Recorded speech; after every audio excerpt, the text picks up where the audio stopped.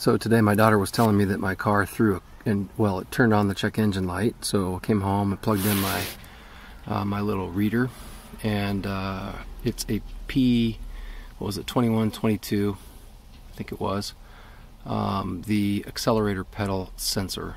Now I've had this code before, and in fact before we moved from Oklahoma I was having this problem quite often, and it was actually mostly when my daughter was driving the car, incidentally enough. But anyways, so I had my dad actually, because we were moving, and I knew we'd be stopping by the farm on the way, along the way during our move, I had him do some looking around at some salvage yards, and he found an accelerator pedal for me. And as I'll show you in a minute, the pedal and that sensor are all just one big thing.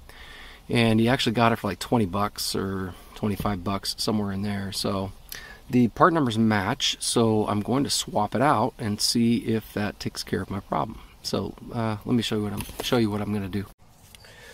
All right, under the footwell here, I've taken out some fascia and whatnot, because I also have to get up under here, as you've seen in a previous video probably. I'll link to it if you haven't seen it yet, but I've got to replace that mode door actuator up there as well. It's on order and on its way. So again, with my car, daily driver becoming a parts car. Or sorry, well, a parts car too, a project car.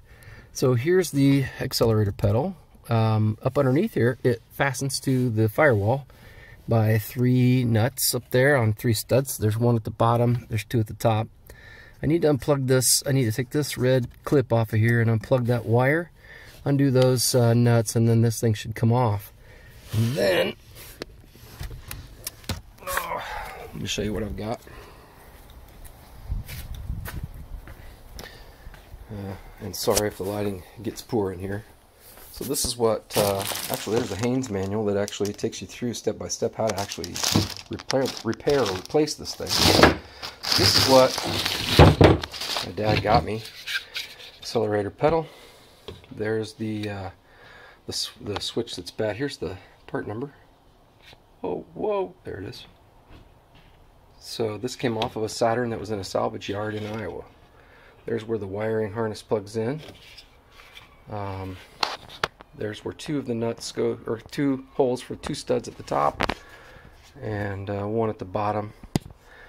And that thing just goes in there. So I'm going to stick this in there and see if that takes care of my problem. Step number 1, disconnect the negative battery terminal. Alright, I have no idea if I'm going to be able to get this, but I got to get this clip off here. I may have to go get a pick.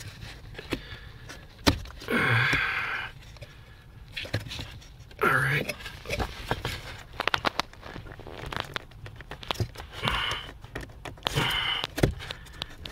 There we go.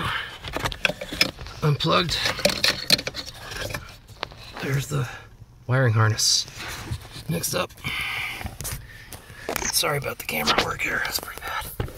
Next up will be to get those 2 nuts off and 1 off the bottom. I'm going to need 2 hands to do this, 1 to actually hold myself up and the other to run the ratchet. Alright.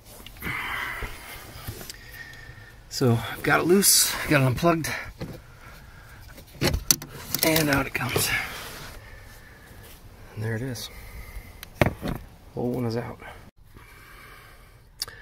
Alright, I have the accelerator pedal put in, the old one out, the quote-unquote new one in. Now I just have to try to get this thing plugged in and try to do it relatively easily. Wow. And boom, it's in. Sorry I couldn't record the screwing onto those nuts to those studs that were sticking out, but I just had to put myself in a very awkward position to even reach them. But there it is. Now, let's fire it up and see if it works. Alright, moment of truth.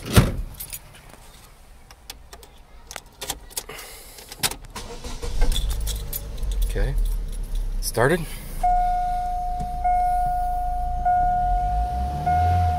It works.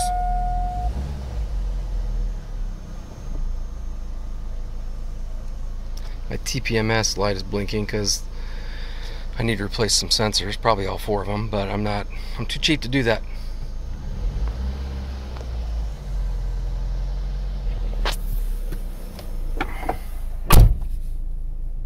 But no check engine light.